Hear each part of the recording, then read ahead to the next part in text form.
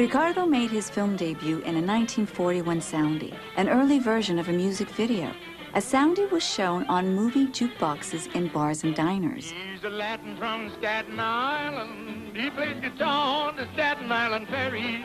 He's got a dark mustache, a Latin dash. He will serenade you, but only for cash. He's a Latin from... It's an early glimpse of the charm, style, and humor that Ricardo would infuse into all his future roles.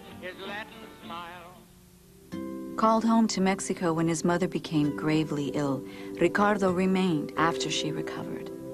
He met the great Mexican movie actor-producer Ramon Pereda and quickly became a star in Mexico's flourishing and well-established film industry. His first big hit was Santa, and he was nominated for an Ariel, the Mexican Oscar, for his role as a bullfighter. His next hit was Nosotros, a title that would take on new significance in the years ahead. Nunca hubiéramos sido felices. No digas eso. Todavía es tiempo. No. He continued to study acting with Japanese theater director Seki Sano, who was a protege of Stanislavski at the Moscow Art Theater. What he said was wonderful. His method was not like, you know, I've heard things like use it, or use you. He never said that. He says, you give. It is in giving to the other actor that you receive. Don't try to steal a scene, because then there's no scene. You steal it, it's stolen. No, contribute to a scene.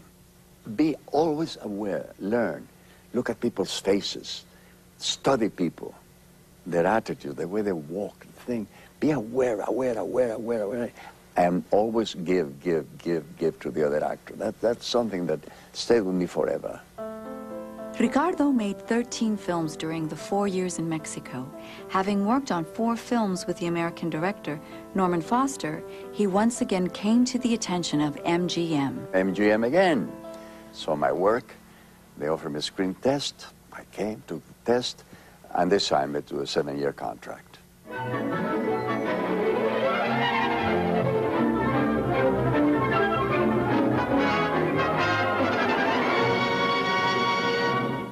My heart beats faster, faster, not its own master. When I hear your voice,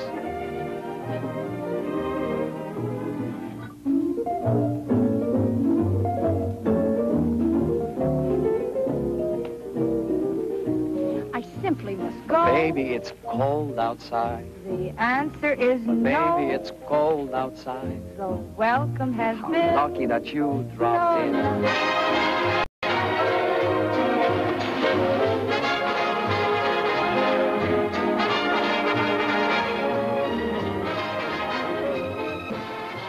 Ricardo came to MGM at the height of the golden age of Hollywood movies. His versatility, handsome good looks, and reputation as an elegant, athletic, and romantic dancer landed him roles in big-budget musicals opposite Esther Williams, Sid Charisse, Jane Powell, and Lana Turner, some of the most beautiful actresses and talented dancers of the times.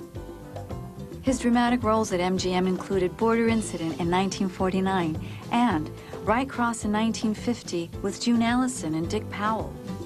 Both movies dealt with serious social issues, reflecting changes in America after World War II. He appeared in 3 William Wellman films, Battleground, which brought him critical acclaim, My Man and I, starring Shelley Winters, and Across the Wide Missouri with Clark Gable. While shooting this movie in 1949, he was thrown from a horse aggravating a hidden spinal deficiency. The pain from the injury would never leave him. Ricardo's last film for MGM was Latin Lovers, co-starring Lana Turner. In 1953, the studios were in direct competition with television. They drastically cut their budgets and would not renew the contracts with many of their leading stars. Ricardo found himself out on his own, his acting career at a crossroads. There's always the theater somewhere. Somewhere theater says, come here. You know, like a mother welcoming a son. I love the theater. Next, breaking barriers on and off stage. Esta es una gota de agua